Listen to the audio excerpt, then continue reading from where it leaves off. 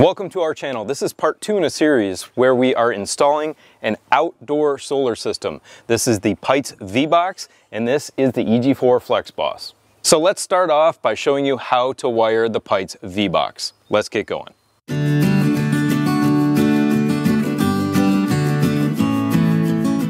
We're going to start off at the top of the Pytes box. So we're going to take the top off, those 2.5 millimeter small bolts, take those out. Then we're going to start with our positive cables. You're going to have 2 shorter ones and 2 longer ones. And these cables will connect to the bottom batteries and the top batteries. That's why they're different lengths. Feed them down through the interior, through that protected opening, and then we'll connect them to the breakers. Each cable is going to have a regular lug or terminal connector, and it's also going to have this paddle connector. This paddle connector is what connects inside of the breaker. But to do that, we have to remove this back bracket. So this is a 3 millimeter little bolt right here. Just take this off.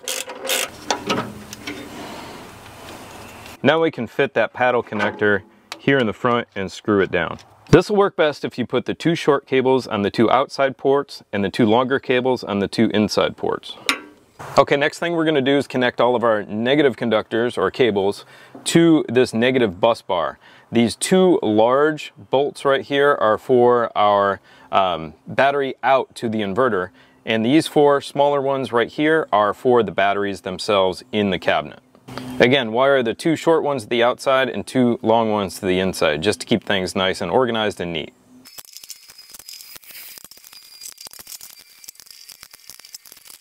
This Pytes box kit is nice. It comes with battery management clips, so these are sticky, and we're going to use them to keep our positive cables over to the side and out of the way of the positive bus bar.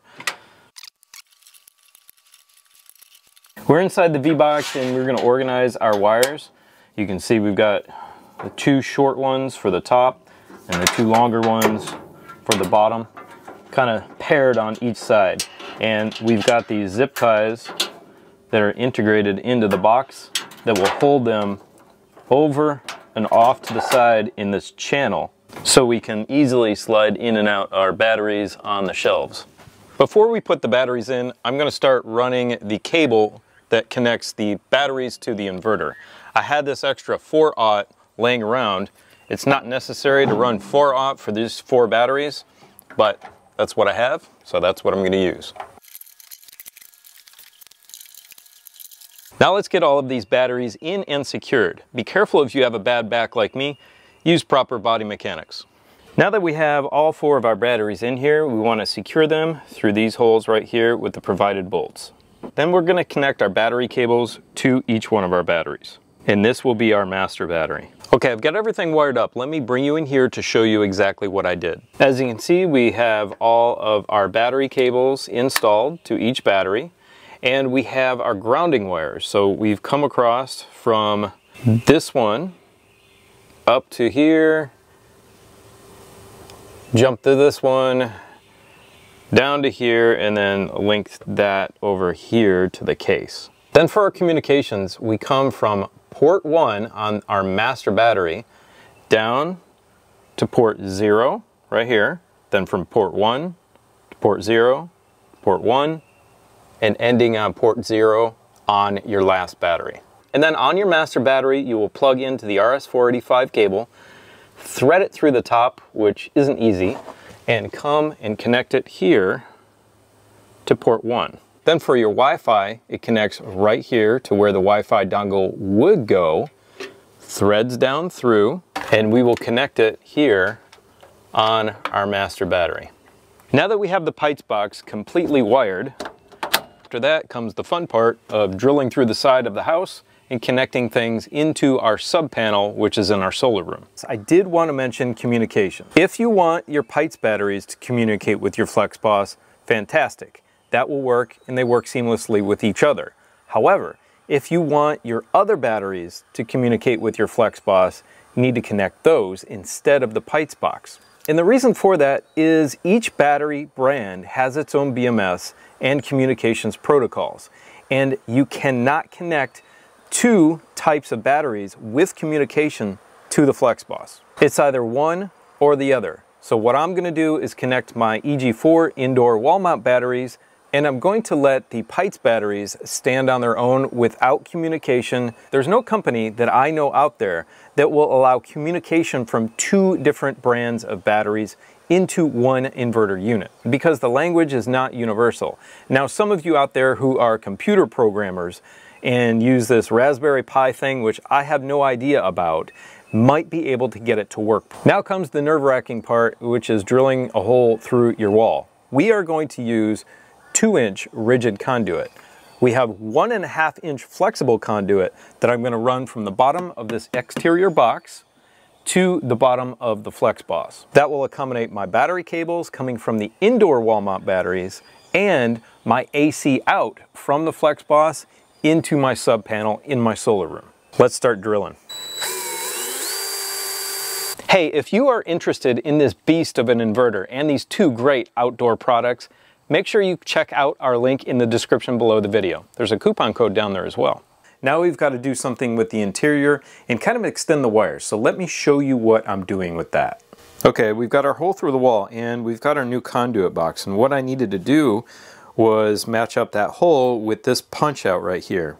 And for that, I needed to get this hydraulic punch tool. This has instantly become a really handy item because these raceways or wireways or conduit boxes, whatever you want to call them, they usually don't come with very large punch outs. So if you need to bring something large into the box like I do with this 2-inch conduit that's coming through the wall, then you need something like this. I'll leave a link to this down in the description below. Even on the ends, this one doesn't have large enough punch outs. All right, we've got our AC out from our 12,000 XP that comes through this conduit over to our sub panel. These wires here are too short to run from our FlexBOSS outside through this and over here. So we're going to run some other wire through our conduit box and back outside. Our battery cables are also not long enough to come all the way through and outside to our FlexBOSS. So we've got some extra 2-aught cable here, and what I'm going to be using are these.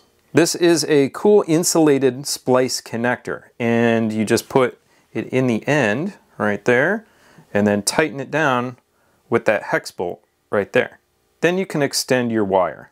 I'll leave a link for these in the description below the video as well. They are very handy. Okay, a couple of tips when using these insulated splice connectors. The wire will go pretty far inside of the connector, and you want that because you want that Allen keyed bolt right there to really bite down on the wire. What I do is I'll take a toothpick, measure into where it stops, then I'll make that mark on my insulation on the wire and cut back to there. You may need to use some heat shrink on a wire like this 2-aught size because the insulation is just too big to go inside of that port right there. And before somebody says it, yes, these are for 2-aught to 6 gauge. So to protect that joint, just use the heat shrink. Let's get this box up on the wall and run our conduit through the wall. Okay, we're making good progress. Almost everything is disconnected from our 12,000 XP and our sub panel.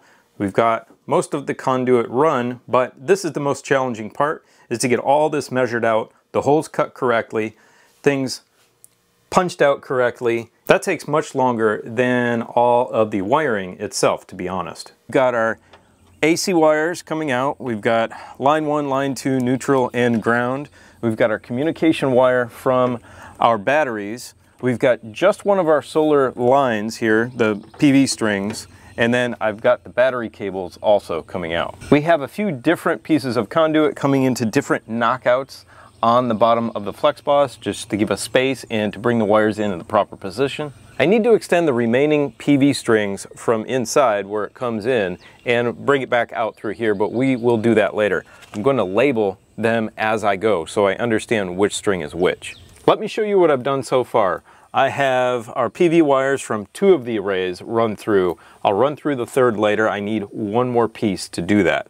But we've got 2 of them run through. We've got our ground here in the back. We've got our line 1 and line 2 for our load that runs through to the house, and we've got our neutral down here on the bottom. All that runs back to the sub panel, and I'll show you that in a second. And then I have our positive and negative battery cables run through from our indoor wall mounts in the house. I'm going to redo the positive and negative from the Pytes box and make them 2-aught instead of 4-aught. The reason I'm doing that is because the 4-aught, although it says it can fit, It's just so difficult to get in there without a ferrule. The 2-aught will work perfectly fine for those 4 batteries. Let me show you something I love with this FlexBOSS already, and it has been really difficult with other inverters in the past. And that is the PV input terminals. All you do is stick a screwdriver in the top, push down on it, slide your wire in, and let go. That is so much nicer. And before you say it, I know these are reversed. My lines were reversed from my original array. That's why it's so important to label them. Then of course we have our communications up to our battery communications port right here. Okay, coming in from outside, we've got all of our wires. I did add a 3rd string of PV, and yes, I know I need to put this in conduit, but I did run out, so that's what happens sometimes. I also did run out of my 1.5" conduit connectors, so I have a conduit nipple in here temporarily just to protect the wires. All of our AC wires come up into our sub panel here. We've got our white neutral coming to the neutral bar, the grounds to the ground, and our line 1 and line 2. Then I also use these insulated connectors to extend my PV lines. And everything is tucked into this box nicely. Just a quick side note and a heads up. These are the CT connectors that come with the FlexBOSS. I'm not installing these because I do not need to measure the power coming in and out of the grid. And that's what these are for if you set it up as a hybrid inverter. My system is completely off-grid. We've turned our batteries on. Now let's see if we got power to the FlexBOSS. Okay, let's kick on our battery here and let's see what happens.